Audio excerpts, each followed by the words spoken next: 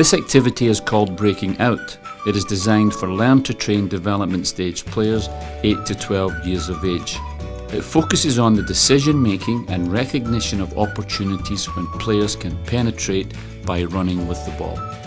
The equipment required for the practice include 3 sets of coloured pennies, 12 markers to lay out the 3 zones, and 6 size 4 soccer balls. During the practice, the coach will show progressions of the practice to further challenge the players as they improve.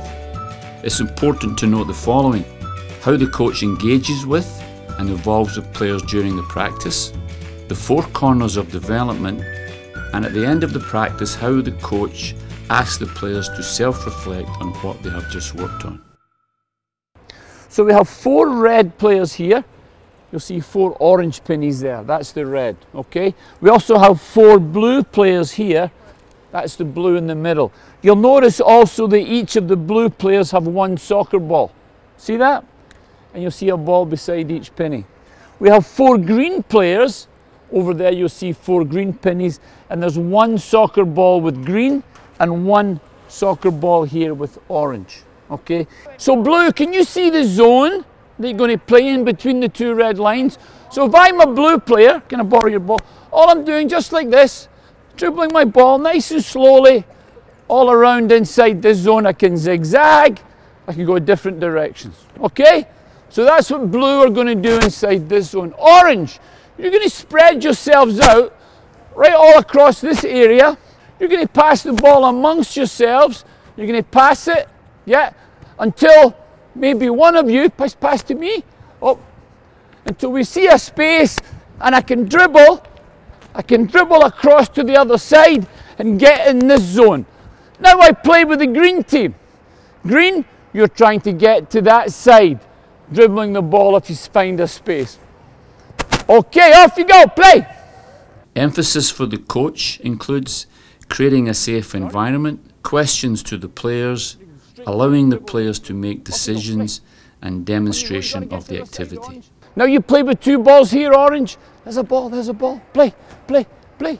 Good. The outcomes for the technical corner: passing, receiving the ball, dribbling, and running with the ball. Yeah, just straight. Good. Good, and freeze. Well done. I want to ask you a question.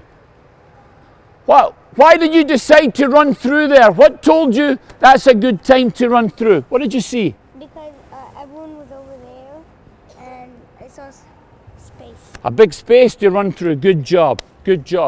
So excellent idea. Saw the space, was able to dribble into the other side using that big space. So let's switch up. Blue, and you come here. Leave your ball. Green in the middle. All the green players in the middle. So green, you're going to dribble inside the center. Are we ready? Off you go, play. Oh, nice, right away, dribbles across. Good, yeah, good. Pass it till you see a space. Good. The outcomes for the physical corner: balance, running, change of direction and speed. Keep it inside your zone. Good. And freeze. Good. So Ellie, what happened there? Yeah, so maybe wasn't enough space, eh? So if there's not enough space, maybe I just keep my ball. So if I have my ball and I see, there's lots of people here. Who in my team's in lots of space here? Luca. So Luca, if I give it to you, what would you do? Show me, Luca, show me. Yeah, now Luca can dribble across because he's in space. Okay? Just can we have the ball here, please? Good. And come on back on this side. Good, Luca. Off we go, play. So try and find those spaces. Pass it, good. Pass it, Luca. Good passes, Luca. Pass it. What do you see? Good.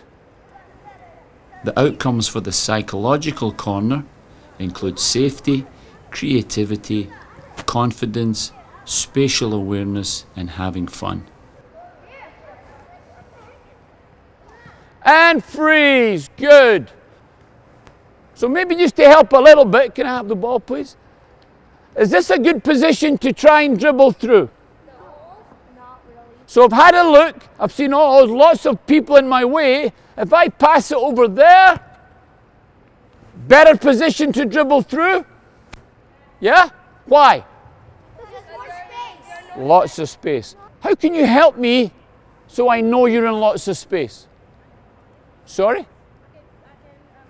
You could call me. You could call, yeah, and I'll pass you the ball.